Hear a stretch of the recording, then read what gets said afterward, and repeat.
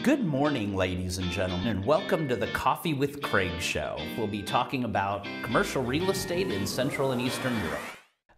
So good Monday morning, ladies and gentlemen, and welcome to the Coffee with Craig show.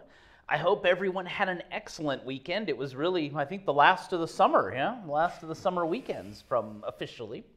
So anyway, back to work Monday, and it looks like we've got the Monday liquid sunshine today again, so good to see that. Anyway, a lot going on. This week is the deadline for our Europa Property Real Estate Guide for MIPIM. So anything you want to get in, send to us today or tomorrow. Let us know what's going on with you guys if you want to promote yourselves at MIPIM. A lot of people going to it. I was looking through the list. All right, yeah. Yeah, not the 30,000 as always, but there's probably 8,000 or 9,000 already on there, so quite a lot.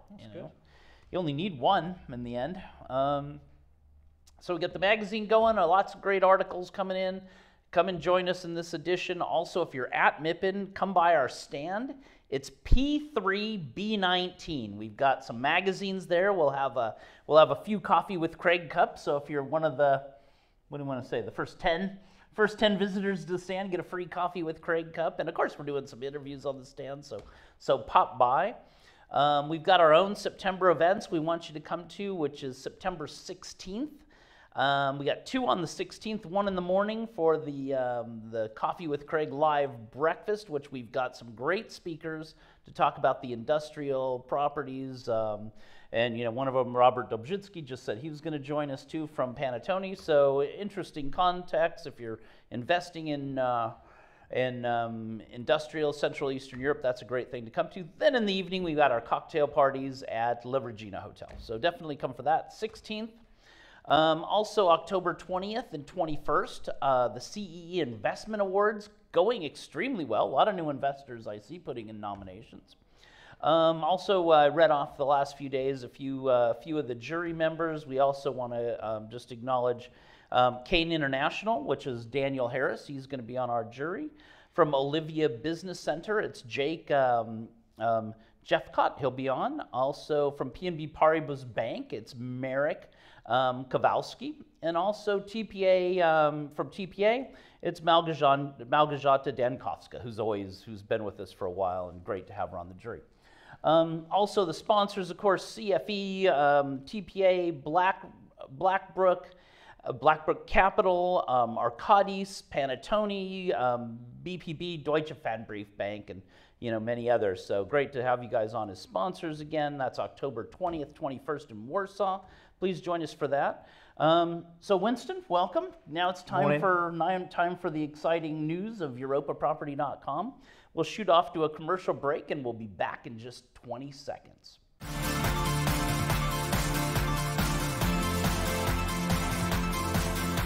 MIPIM surely is the most important event for the retail sector. No matter if we see retailers every day in our offices, MIPIM is a point of reference for us. So welcome back, everybody, and Winston Norman, our editor of EuropaProperty.com, let us know how we're starting the week this week. Yeah, thanks, Craig. And we'll start in the industrial sector. And GARBE Industrial has entered the Polish market with its first acquisition. It's described as a new flagship production and warehouse facility for Hubergroup, and it's located in Wroclaw. The parties have agreed a 22,000 square metre build-to-suit facility on a 20-year term sale and leaseback transaction. And according to Martin Polák, he's the Managing Director of Central and Eastern Europe for GARBE. He says, "We are pleased to secure our first transaction on the Polish market in such a core and well-established location. Together with Hubergroup, we have a long-term view of operating in Wrocław and working together." And GARBE's plans for Central Eastern Europe will initially focus on Poland, the Czech Republic, and Slovakia. Great. We definitely have to get them involved in the investment awards for newcomer of the year. Hopefully. We know they're big in Germany, but good to have them here in Central Eastern Europe. There's a lot of work going on in the region, and I'm sure they'll be interested in that. Perfect. Moving to Romania, and Speedwell have kicked off the construction works of its second building of the residential development Ivy. After selling more than 75% of the apartments in Building 1, they've started the second building. And the first phase includes 2 buildings and comprises 228 apartments in total. The building benefits from an excellent location and is located in northern Bucharest. And the Ivy's concept is created to obtain a BREEAM Excellent Certificate, which we're hearing a lot of these days in the residential sector as well. And it supports health and well-being through sustainable buildings while protecting natural resources. And Speedwell, like many developers today, is committed to a sustainable future for all its projects. Well, Speedwell is always one of the top operators, top developers down there. Yeah, they're also developing office buildings in Bucharest at the moment. Moving back to Poland, and on the capital markets front, Cushman & Wakefield have announced changes to its capital markets team.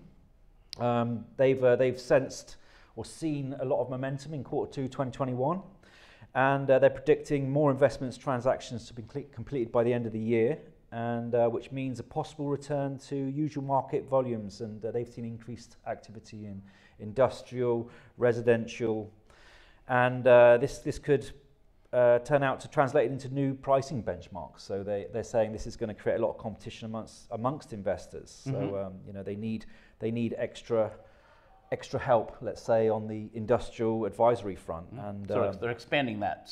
What's happened is that Soran Rodian Olsen, he's left after 10 years, and he's gone to work for a Scandinavian private equity group. Sure. And Jeff Olsen, he will now be heading up. He's the head of capital markets in Central and Eastern Europe. He'll be now heading up the Polish office, and they'll be concentrating on logistics, retail, office, as well as alternative sectors.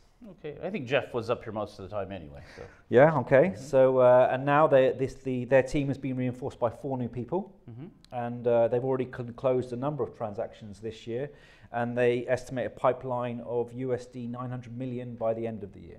Wow, great. So busy time. And finally for today, CEE have announced a good leasing success in Poland for the first half of 2021. They've signed a total of 14 lease agreements in office projects in Warsaw. They've strengthened their cooperation with existing and long-standing business partners, and they've acquired a few new tenants along the way. So it's been a busy period for them. The biggest transaction was the extension of lease agreement by the company called Fintech in the Siena Centre, and they decided to stay in the building for an extra 5 years, and they leased 3,000 square metres, so pretty big one there. Big deal, yeah. Yeah. And according to CEE, they're looking back on the first half of 2021, and they're reporting a stable operating performance, which, in light of the mixed, subdued market conditions with hybrid office working from home, and all this kind of stuff, and the continued pandemic situation, they're very good results. And Warsaw is one of the key markets for CEE in the region, where it's been present since 2001. Great. Well, it sounds like, anytime you can sign an office lease these days of those size, excellent job. Anyway, if you need any more information or any news on the commercial real estate market for Central Eastern Europe, definitely go to our website, EuropaProperty.com. MIPIM's coming up. Our magazines are ready. If you want to do some advertising or send some things to be seen better or more promotion, let us know. We got our stand there as well, P3, B19. Pop by and say hi if you're in Cannes. And other than that, enjoy the rest of the day, and we will see you tomorrow. Ladies and gentlemen, we are now preparing for the CEE region's flagship event for investors and developers, the Europa Property Investment Awards, which will be live and online October 20th and 21st. With a total of over 400 international and regional attendees, this event is not to be missed. Click here to subscribe to the Coffee with Craig show, and don't forget to share it with your friends.